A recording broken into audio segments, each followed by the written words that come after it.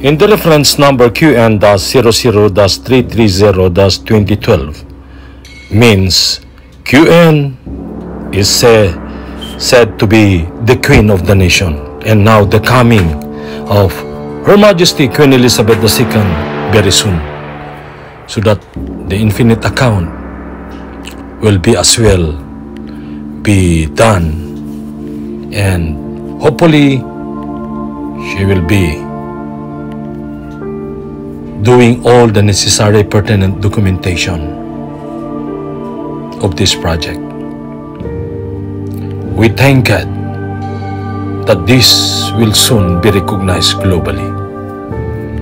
Because if this infinite account will be ignored, then forever we will be in pandemic. It's a group, our core group will be solving all this problem. And take note and respect President Ferdinand Edralin Marcos. He was in charge of programming this infinite account. Thank you very much. Ferdinand Edralin Marcos is a bar top-notcher in law. He is very intelligent and made all his trading platform and all the gold distributed globally, and that the book he made was only turned over to one person, and that is the bearer.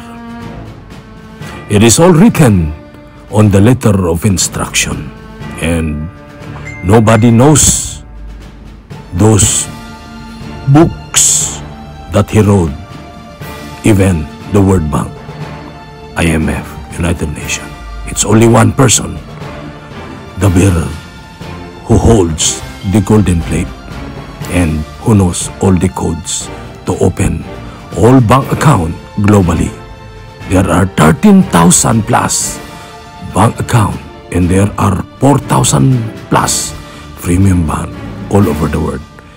BSP is formerly Central Bank of the Philippines, modified by Aquino family and cronies.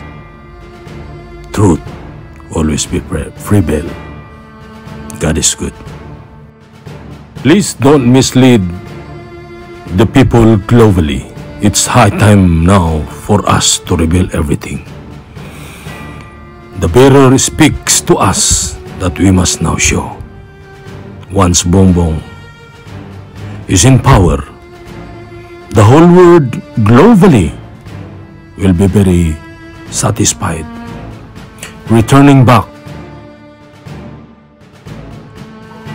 gradually all account will be in green light. Congratulations globally. Thank you.